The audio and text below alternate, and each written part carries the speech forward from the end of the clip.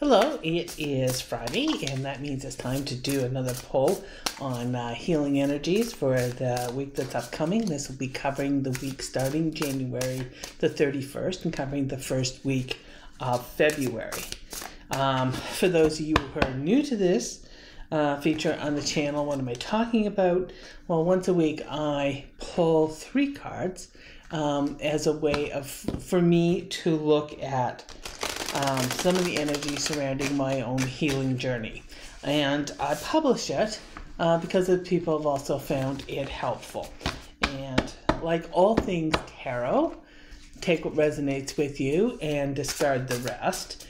And I do hasten to add that this is in no way any kind of substitute for professional medical advice that you have received. Healing journeys are about self-compassion and self-care, and this is not a plan for turning aside the professional medical opinions that you may have received up until this point. So, got the cards shuffled. Once again, I'm using the Healing Chakra Tarot, which is my favorite one to use for this kind of a reading. And the first card is Temperance. Oh my goodness. We have seen Temperance a lot. And once again, this is in the past energy position. It's moving out.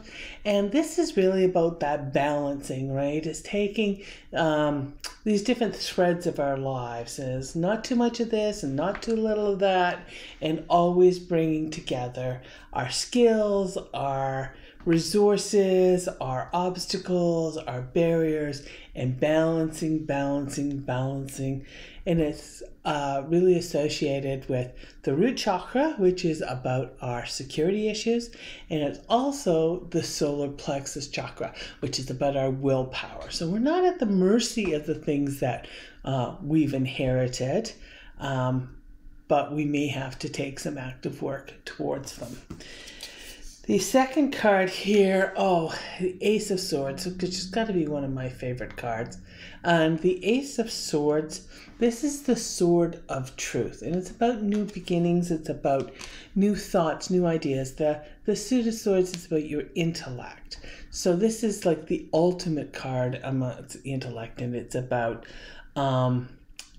looking at the circumstances that you are and really putting ideas and beliefs that you have and putting them to the test of the sword of truth. All the lies that you can tell in a lifetime, the worst ones are always the lies you tell yourself.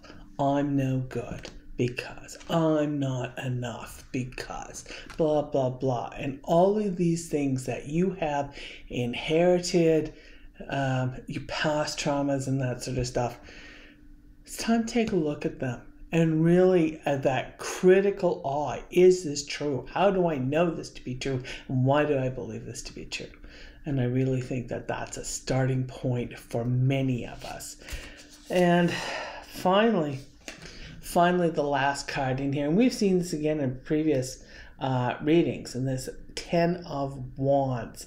And it's about being overburdened, burdened by responsibility, having a lot of demands on your time and your resources. It can be, it's exhaustion. I know this card is meant for me because right now I've just gone through the 31 days of tarot. And I think I've put out like 37 videos in the month of January.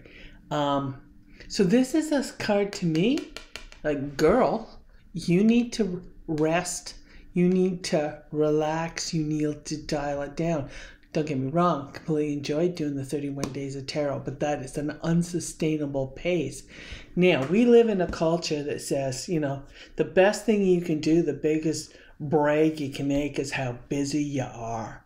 Well, I'm here to tell you, the go is not what we need. There's a principle in yoga that we have that is the balance between effort and release. And you get this all the time in yoga postural practices, yoga philosophy, etc. And that is, you put in the effort and then you release. Why for those of you who have been to a yoga class before, why is the corpse position, Shavasana, the most important posture that you're going to do in that entire session? And that is because that 5 minutes or whatever it is where you absorb all of the good that you have done in the posture, in the postural work. So our society really discourages people and kind of looks down the nose at people who rest and take some time out and give themselves an opportunity to recover and to absorb what they've done. So as proud as I am of the work that I've done with 31 Days of Tarot, it's also time for me to dial down and absorb what I've learned, because I've learned a lot of it's been technical, and take that later to the next level. So here, this reading has a lot of meaning for me, and I hope it resonates with you. But just to review, we have Temperance, which is all about balancing and keeping things going. We have the Ace of Swords in the present position, the central energy of the reading, which is about getting real about what's going on with yourself and your life. And then finally, this future energy, this idea that there's a possibility of having overwhelmed and being overburdened by something that is coming up. So the message I'm taking from this is, once I've wrapped up this 31 Days of Tarot, I need to look at how to make running this channel more sustainable and something that will enhance my life and not just become another burden that I have to deal with. And I think I've got some solutions on how I'm going to do that. And I look forward to talking to you in the future. I will see you next week for next week's reading. And in the meanwhile, have yourself an absolutely fabulous day. See ya. Bye-bye.